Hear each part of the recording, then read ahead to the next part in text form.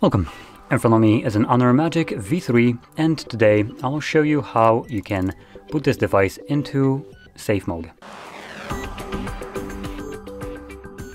So to get started you will want to hold your power button and once we have the boot options visible, I'm going to choose power off.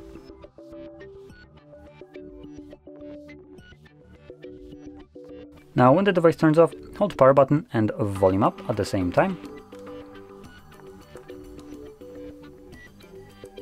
And let go of the power button when you see the Honor logo.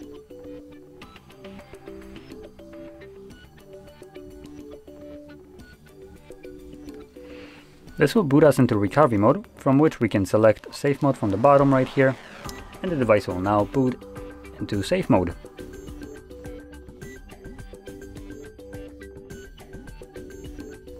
And as you can see now the device booted up, we have safe mode right here.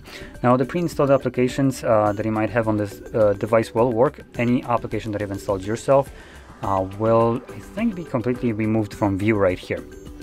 So you can troubleshoot your device. Now once you're done doing so, you can boot into normal mode, so you can use all the applications by holding the power button, and this time around you're just gonna select restart. When the device boots back up, it automatically goes back to normal mode. So with that being said, if you found this very helpful, don't forget to hit like, subscribe, and thanks for watching.